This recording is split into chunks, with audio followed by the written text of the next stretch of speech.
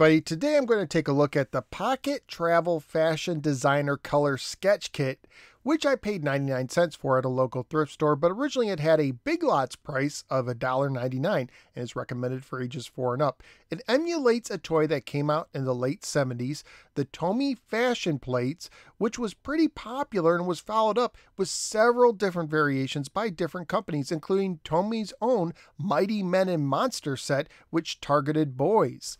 This version advertises that you can create your own fashion sketches, hundreds of fashion combinations, built-in storage tray, travel-sized, and includes color pencils, crayons, and paper. This was made by Jaru with a copyright year of 2003, meaning this set might be over 20 years old. The back says the following: the Pocket Travel Fashion Designer Kit is great for young designers on the go.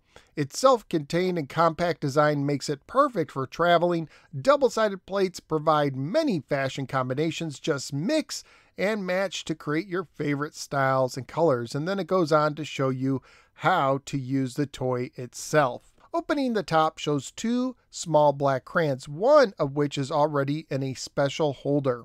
Opening up the bottom shows 4 small colored pencils and extra design plates. In total, there are 11 double-sided fashion plates of various sizes and styles.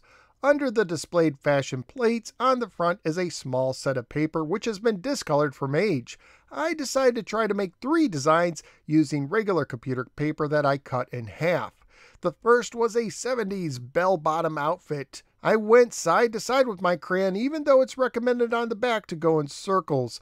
I found you need to use pressure to keep the paper from slipping. The end result looked okay, but there was a lot of black all around, but adding some color did help.